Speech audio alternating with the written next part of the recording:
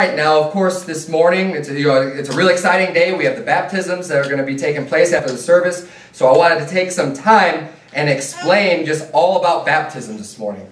And basically, we're going to cover the 5 W's and the H on baptism. You know, where, when, why, what, how. Just try to cover everything involving baptism, just to give you a good understanding of a lot of people. I mean, it's common in Christianity, it's common in culture. You know, people get baptized and it's a big deal, and people do it different ways. You know, there's the Catholics sprinkle babies, and you know, other religions do different things. But a lot of people don't really understand what baptism is all about. I mean, there's just kind of, it's something that people do, but there's not necessarily a lot of teaching going on about it. People don't understand. So what I want to do this morning is just try to help everyone to understand exactly why we do it, who's supposed to be baptized, you know, all the different questions that come up about baptism. And we're going to get back to Romans chapter 6. But if you would, please turn to Acts chapter number 8. It's just one book back. It's right before the book of Romans. And I just preached on this a couple weeks ago in our Wednesday night series, but Acts 8, you said? Acts chapter 8. Acts chapter 8, right near the end of the chapter there, we're gonna cover, first of all, who should be saved. I mean, not who should be saved, everyone should be saved. Who should get baptized. And if you're in Acts chapter 8, look at verse number 36. This is a story about Philip and the Ethiopian eunuch. Philip preaches Jesus Christ unto this guy, and we're going to see what happens here. Look at verse number 36. It says, "And as they went on their way, they came unto a certain water. And the eunuch said, See, here is water. What doth hinder me to be baptized?" So he's saying, why can't I be baptized? Hey, look, there's water right here. I want to be baptized. Why can't I be baptized? So Philip's going to answer him here. Look at verse number 37. And Philip said, "If thou believest with all thine heart, thou mayest." And he answered and said, "I believe that Jesus Christ is the Son of God." And he commanded the chariot to stand still. And they went down both into the water, both Philip and the eunuch, and he baptized them. So he's asking, okay, here's some water. Why can't I be baptized? I want to be baptized. He said, okay, well, wait. If you believe with all your heart, then you may be baptized. And then that's when he answers and says, look, I believe that Jesus Christ is the Son of God. He was professing he has faith in Christ. He put his faith in Jesus Christ.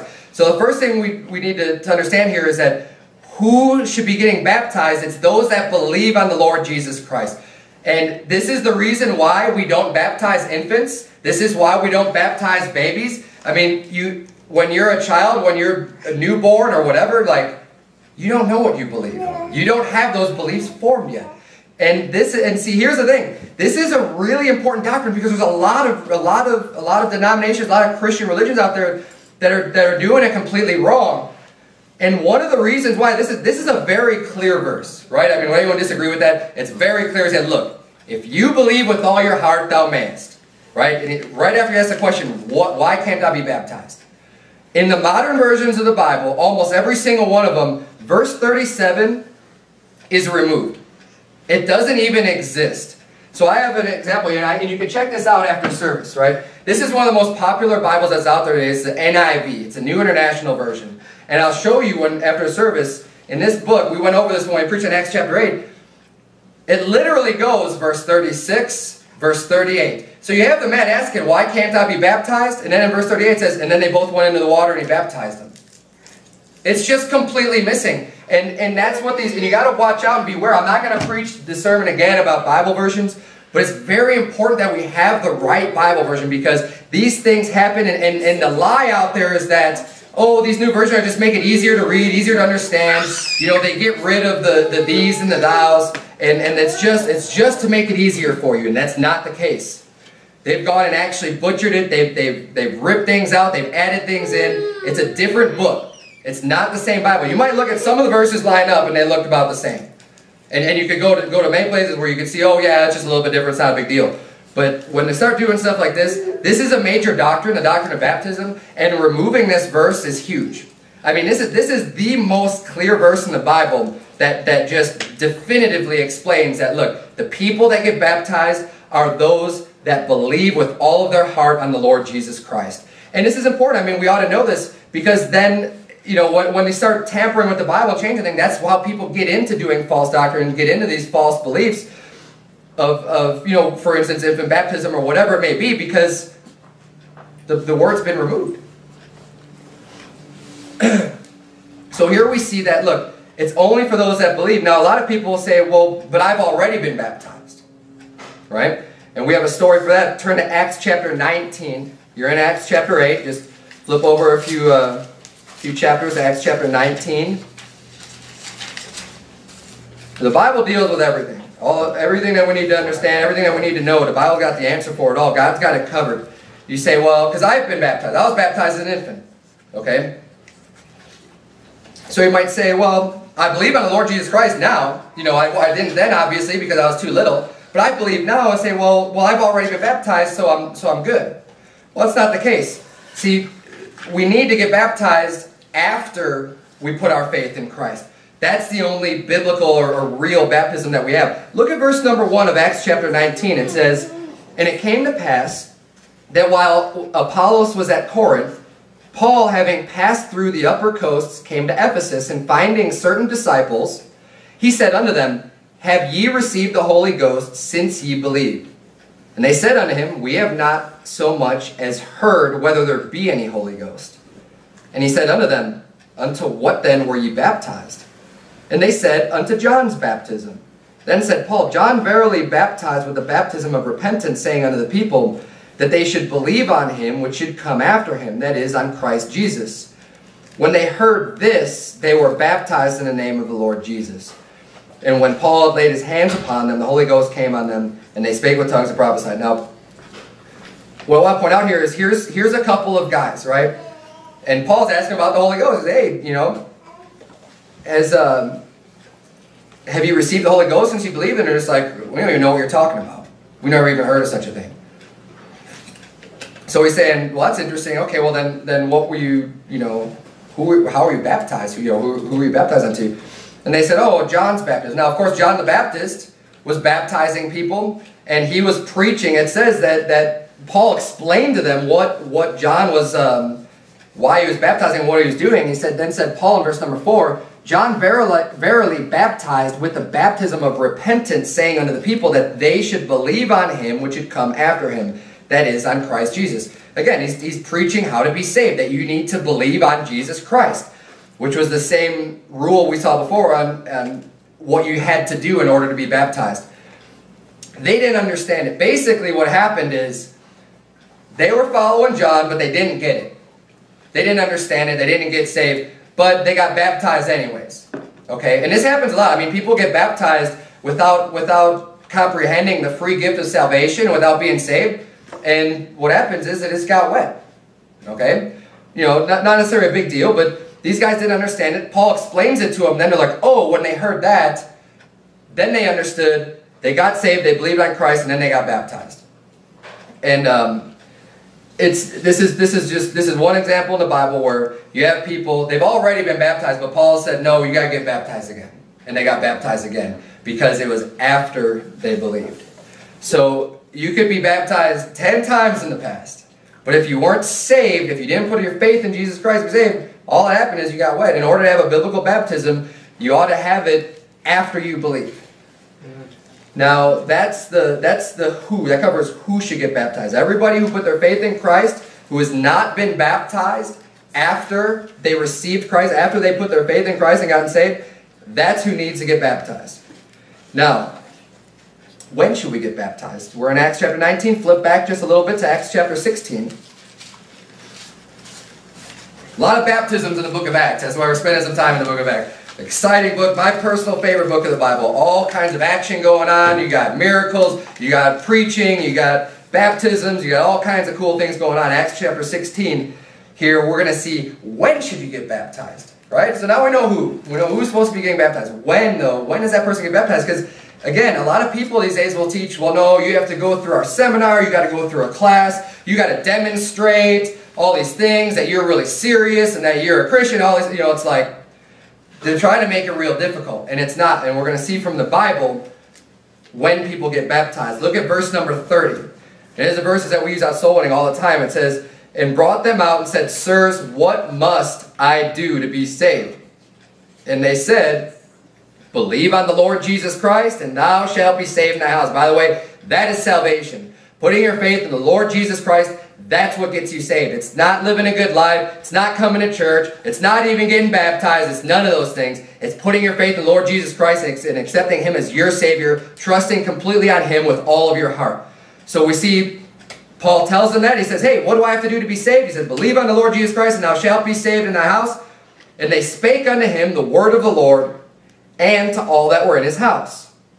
And he took them the same hour of the night, and washed their stripes, and was baptized, he and all his straightway. The same hour of the night. So this guy just gets saved. This guy just hears about Jesus Christ. He puts his faith on the Lord Jesus Christ. The same hour of the night, he gets baptized. Immediately, as soon as possible after you get saved, is when you ought to get baptized. There's no reason to be waiting around for it. Now, I mean, I understand there's you know, in situations people like to wait. Maybe people like to invite family, friends like that. But there's no reason why you have to wait according to the Bible. It is what I'm trying to get across. You know, it's very biblical to get baptized immediately after getting saved. There's no classes, there's no extra learning and extra things that you just have to understand before you're even allowed to get baptized. No. I mean, these guys got baptized the same hour of the night. Okay, right after they got saved. And I always recommend, as soon as is possible, to get baptized, you ought to get baptized. Now, me personally, I got saved when I was 20 years old. It was about 9 years later before I actually got baptized. Okay? And that was my own fault. I mean, I should have done it. I didn't quite understand. I didn't know very much about it. I didn't hear preaching about it. And I wasn't really going to church either. I got saved, but it wasn't until I got baptized, you know, 9 years later, which, you know, and that was when I was a little bit more serious about serving God. And that's a whole other story. I'll probably get to that a little bit more about my story. But basically here, and you don't have to turn there, but in Acts 2:41, the Bible says, then they that gladly received his word were baptized, and the same day they were added unto them about 3,000 souls. So again, I mean, the Bible reports the same day, the same hour of the night, people get baptized basically right away. And then in Acts 8:12, again, you don't have to turn there, it says, but when they believed Philip preaching the things concerning the kingdom of God, in the name of Jesus Christ, they were baptized, both men and women. So over and over again in the Bible, we see people, they're getting baptized right away. They're not waiting around, it's just, they're getting baptized. Now let's, where should we get baptized? And this is, you know, I'm using all the W words, but look at John chapter 3. If you would, it's right before the book of Acts, John chapter 3. Matthew, Mark, Luke, John in the New Testament. Because the where isn't important as far as like in a church building or in a lake or in a hot tub. That where doesn't matter, okay? But the where that is important, look at John chapter 3 and look at verse number 23. Verse number 23 says, and John also was baptizing in Enon near to Salem, because there was much water there, and they came and were baptized. So the where is where there's much water, and this leads right into how do we do it. Because the how and the where kind of go together, because the way that we baptize people is by full immersion. Okay, it's you go underwater completely. And again, I mean, some people will do sprinkling. We'll just take some water and kind of sprinkle on them. Some people will actually do some pouring. They'll take like a pitcher of water or something and pour it over a person's head. Biblical baptism, though, I'm going to show you this. Turn to Mark chapter 1, if you would, please. Mark chapter 1. The where and the how go hand in hand. So the reason why John was baptizing in Enon was because there was much water there. And the reason why the much water is important is because you need to be completely submerged under the water in order to have a biblical baptism. Matthew, Mark, it's the second book of the New Testament. Mark chapter number 1. We're going to start reading in verse number 4. The Bible reads, John did baptize in the wilderness and preach the baptism of repentance for the remission of sins. And there went out unto him all the land of Judea, and they of Jerusalem, and were all baptized of him in the river of Jordan, confessing their sins. And John was clothed with camel's hair, and with a girdle of skin about his loins, and he did eat locusts and wild honey, and preached, saying, There cometh one mightier than I after me, the latchet of whose shoes I am not worthy to stoop down and unloose. I indeed have baptized you with water, but he shall baptize you with the Holy Ghost. And it came to pass in those days that Jesus came from Nazareth of Galilee, and was baptized of John in Jordan. And straightway, coming up out of the water, he saw the heavens open, and the Spirit like a dove descending upon him. So here we see John's baptizing. It says he baptized of him in the river Jordan. So he's in the river, right? John is literally in the river of Jordan. And Jesus Christ, and this is the story of Jesus Christ getting baptized of John the Baptist. And Jesus comes to him, and in verse number 10 it says, And straightway coming up out of the water, he saw the heavens open. So they were both in the water. They were in the river Jordan. He was in the river Jordan because there's a lot of water there, and he was able to fully submerge him. And actually the word baptism was a word that was created in English because it's used in the Bible, and it comes from a Greek word that basically just means immersed. It just means immersion. And so the word baptism itself, it derives from a word that literally just means immersion. Okay? And the how and the why kind of go together too. So a lot of these questions sort of play together. Go ahead and if you would, please turn to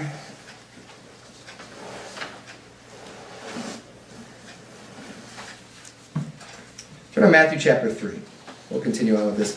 This is basically the same story, but in Matthew chapter 3, there's one other... 3 what? 3, we're going to start in verse 13. Matthew chapter 3.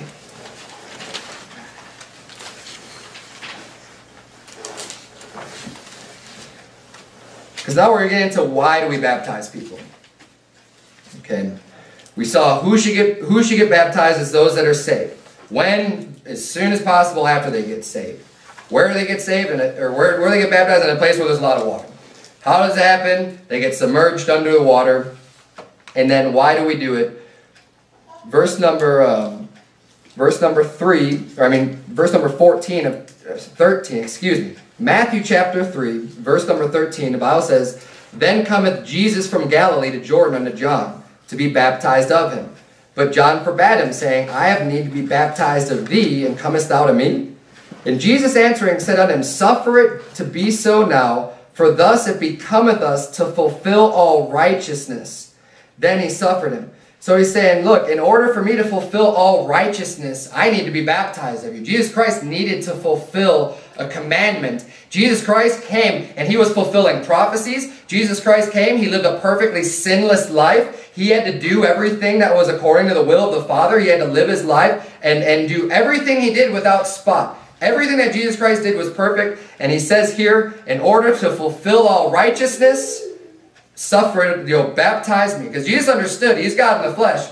And that's why John's saying, I need to be baptized of you, I'm not worthy to be baptizing you. You're the Son of God. But Jesus said, okay, yeah, I understand that, but just allow this to happen because I need to be baptized. And Jesus Christ needed, in order to fulfill all righteousness, he needed to be baptized. Verse number 16 then says, And Jesus, when he was baptized, went up straightway out of the water. Again, just saying that they were in the water. He comes straightway up out of the water. And lo, the heavens were opened unto him, and he saw the Spirit of God descending like a dove and lighting upon him. So first, the reason why we need to get baptized is because it's a command. In order to fulfill all righteousness, we ought to get baptized. Matthew chapter 28 is real common. It's right at the end of the book of Matthew. It's what's known as the Great Commission. It's when Jesus Christ teaches. It's like the last thing that he says to him before he sends up into heaven.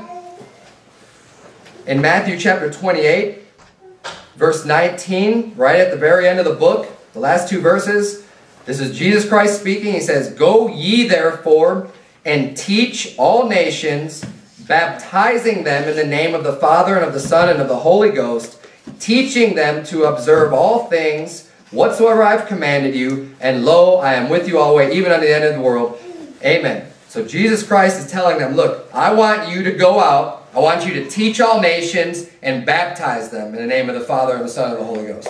So it's a commandment. Jesus Christ commanded his apostles, commanded the disciples to go out and do this. And it's a commandment for us today that we need to get baptized. And again, you don't have to turn there. Turn, if you would, to... turn, if you would, to Acts chapter 2. I'm going to read a few verses for you because in Acts chapter 10, verse 47, the Bible says, "Can any man forbid water that these should not be baptized, which have received the Holy Ghost as well as we? And he commanded them to be baptized in the name of the Lord. Then prayed they him to tarry certain days." The Bible says that being baptized is a command. It's something that we're commanded to do, something that happens after we get saved. Now, of course, baptism is not for salvation. And there's a false doctrine out there. There's people that believe that in order to go to heaven, in order to be saved, you have to be baptized. And this is simply not true. Now, the place where they get this from is in Mark 16. At the end of the book of Mark, there's, Jesus Christ said, "He that believeth and is baptized shall be saved. But he that believeth not shall be damned." So they'll say, "Oh, look, right there. He that believeth and is baptized shall be saved." So you have to be baptized in order to be saved. But see, this is what people like to do to teach false doctrine, is they'll take one verse and they'll try to rip it out of context and just ignore the rest of the Bible.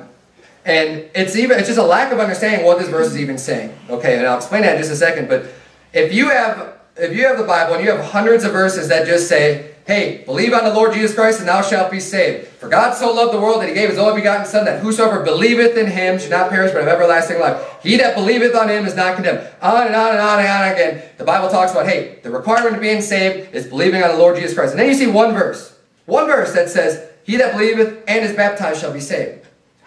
And then people say, "Oh, well, you have to be baptized to be saved." No. None of the other verses say anything about being baptized to be saved.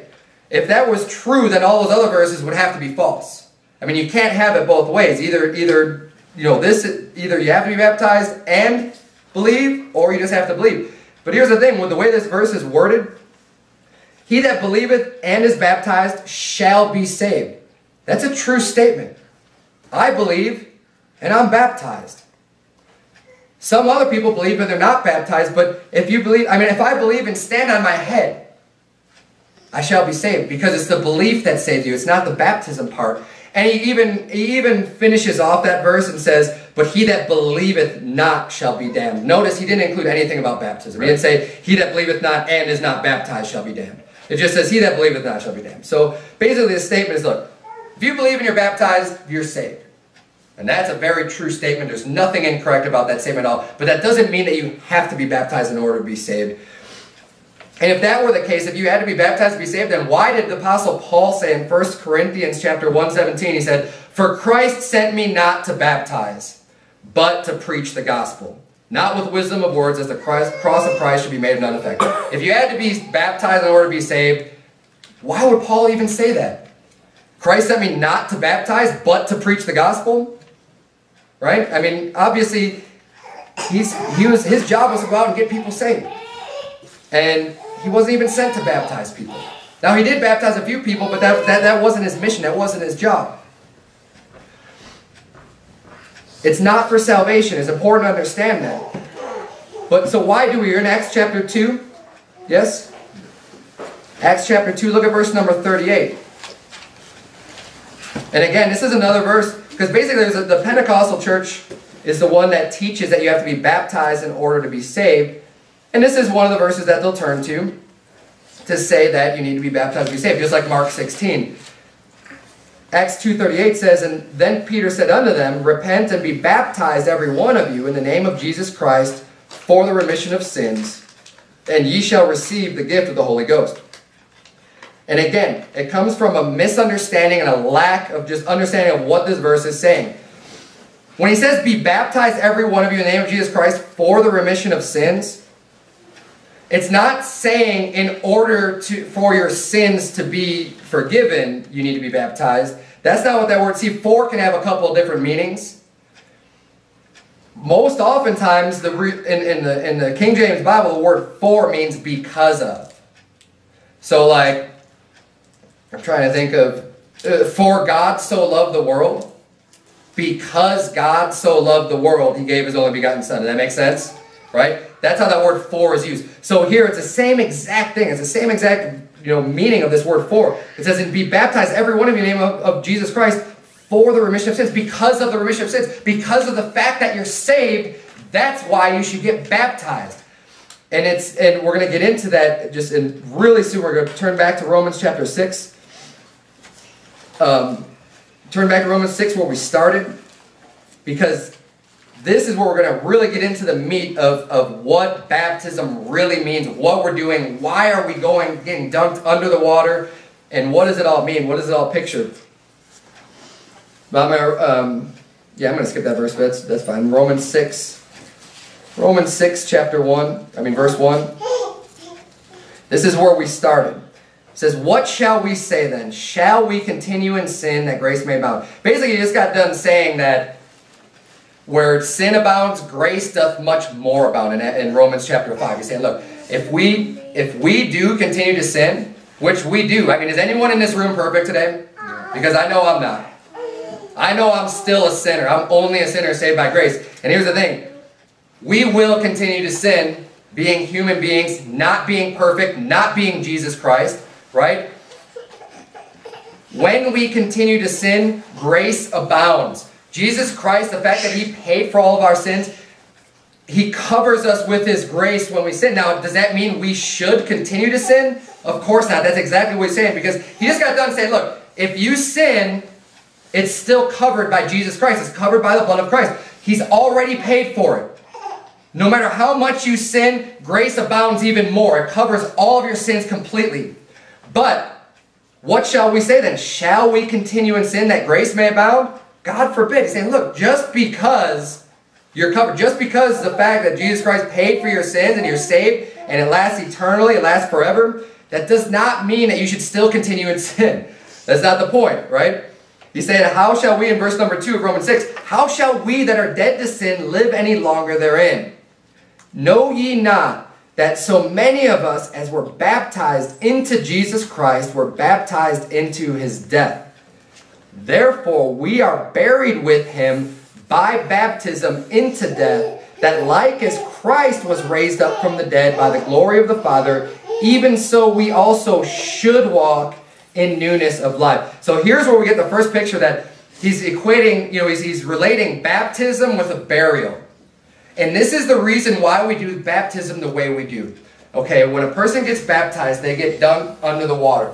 And this is picturing the burial, the death and burial of Jesus Christ. Jesus Christ was up on the cross. You're standing up in the water. You get baptized. You're picturing His burial. And then when you come back up out of the water, you're picturing His resurrection. He came back up. He didn't stay under. That's why we don't drown you when we baptize you. Because there is a resurrection. We're coming back up. But it's also why we get completely immersed. Because just as Jesus Christ was dead and buried, we get completely submerged under the water. And then the coming back up is a picture of His resurrection. It says, therefore we are buried with Him by baptism into death, that like as Christ was raised up from the dead by the glory of the Father, even so we also should walk in newness of life. And that's why I point this out. Baptism is a great way to use it as a point in your life where you say, you know what? I'm going to follow God. It's a commandment of God. I'm going to take this moment and I'm just going to, from this moment forward, just walk in newness of life. I'm going to live for God. And that's one of the things that, I know personally in my life, and I've seen it in other people's lives too. I got saved when I was 20, like I mentioned earlier. I was not doing anything for God. Okay, I was not getting in church. I was still like to do all the things that I was doing before I got saved. I like to drink and party and do all these different things. All my sins, all the things that I was doing that were wicked, they were abominations, they were not things that I should have been doing. Okay?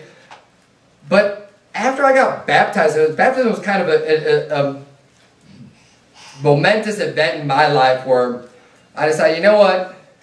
I want to serve God. I want to do what's right.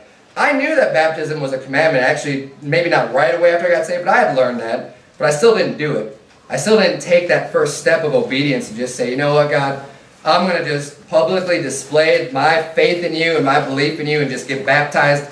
Even if I don't understand, I'm just going to do it because it's a commandment and that's something I know I should be doing. After I did that, though, is when I really started to to kind of turn my life around and just start living for God and start doing what's right. And that's something I recommend. You know, maybe not everybody that happens for. Okay, I'm not going to say just across the board, that's the case, it happens in every single person's life. No, it's not necessarily the case.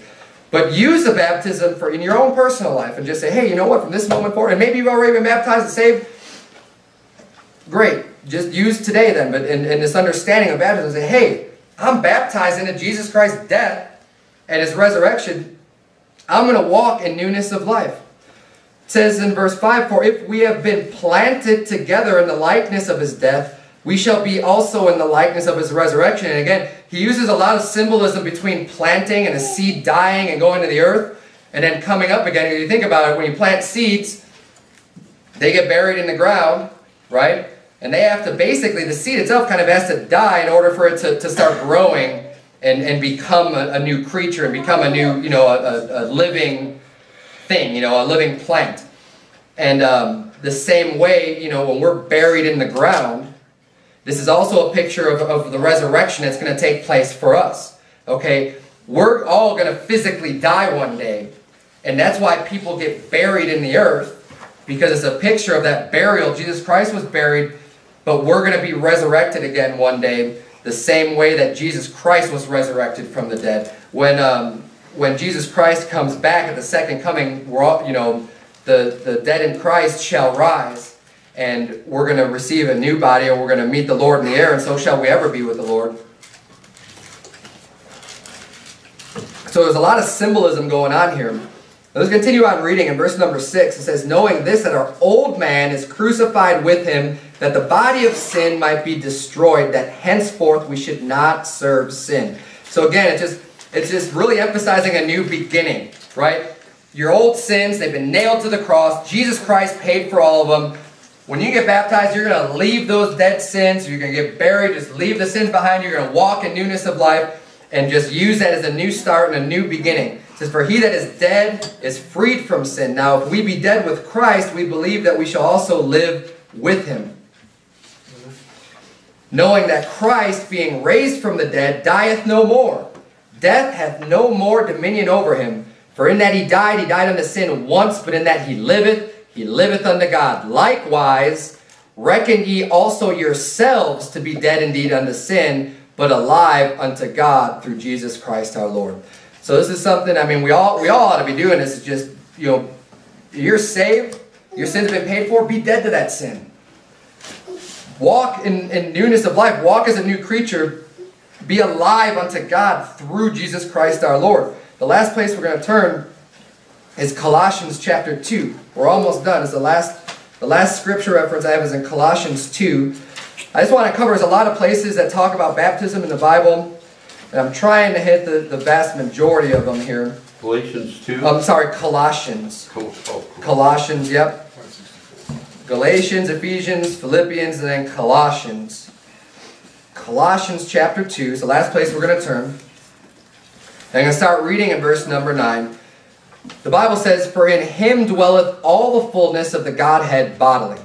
And ye are complete in Him, which is the head of all principality and power, in whom also ye are circumcised with a circumcision made without hands, in putting off the body of the sins of the flesh by the circumcision of Christ. Verse 12, buried with Him in baptism, wherein also ye are risen with Him through the faith of the operation of God, who hath raised Him from the dead. And you, being dead in your sins and the uncircumcision of your flesh, hath He quickened together with Him, having forgiven you all trespasses, blotting out the handwriting of ordinances that was against us, which was contrary to us, and took it out of the way, nailing it to His cross, and having spoiled principalities and powers, He made a show of them openly, triumphing over them in it. And this shows it's a finality, right? It's really just demonstrating the finality of the sin and the curse of the law in our lives, and just saying, it's done. Okay, I have all these sins, and Jesus Christ nailed them to His cross. All the ordinances that were against me, Jesus Christ took those sins, He nailed it once for all. He was buried, The Bible says his soul went to hell for 3 days and 3 nights, and the third day again, he rose again from the dead. He conquered death and hell, and he's alive to die no more. The Bible says that he's to live forever the same way that us, once our sins are nailed to his cross, we're buried like him in baptism, and we're risen with him through the faith of the operation of God. It says in Colossians 2:12, who hath raised him from the dead. We ought to walk in newness of life. Again, and this is like the whole point, I guess, of what baptism means. It's a start. It's a walking in newness of life, because it's showing what Jesus Christ did for us. You're publicly professing it, and you're showing that, hey, He took all of my sins for me. I'm going to be dead to sin the same way Jesus Christ died for my sins. I'm not going to live any longer unto those sins. I'm not going to let them, I'm not going to come into subjection to my sins and be in bondage and be in slavery under my sins. I'm going to give those up. I'm going to forsake those sins. And I'm going to walk in newness of life. And the baptism is going to show, hey, you get dunked under the water, you're going to leave all that garbage, all the past, all the sin, all the bad things that you've done. Just let it be buried. Let it be buried in the water. Let it be buried in the ground. Let it be buried with Jesus Christ, because now you're a new creature. You're going to be raised again. And one day, we're all going to, everyone that's saved is going to be in heaven with Jesus Christ. And it's going to be a glorious day. And, it's a great event. It's really exciting when people decide to get baptized and they want to show openly that, hey, I believe in the Lord Jesus Christ. He paid for my sins. I don't have to pay for them anymore. He's covered it completely. And I'm going to show a picture of what He did for me. And I'm deciding today I'm going to walk in newness of life. Let's bow our heads and have a word of prayer. Dear Heavenly Father, Lord, we thank You so much for the institution of baptism that You've given us, dear God. And I pray that I've done a decent job of being able to explain it, dear Lord, and why we do it, and how we do it, dear God, and who's supposed to, that it's for believers, and that we do full immersion baptism to really illustrate the death, burial, and resurrection of Jesus Christ. Lord, I pray that You would please help us all to walk in newness of life, Lord, and to put on the new man and to walk in the Spirit, dear God, and to just no longer fulfill those lusts of the flesh that we have, but to just continually, day after day, walk in newness of life. And Lord, we love You. We thank You so much for dying on the cross and paying the eternal punishment for our sins. It's in Jesus' name we pray. Amen. Amen.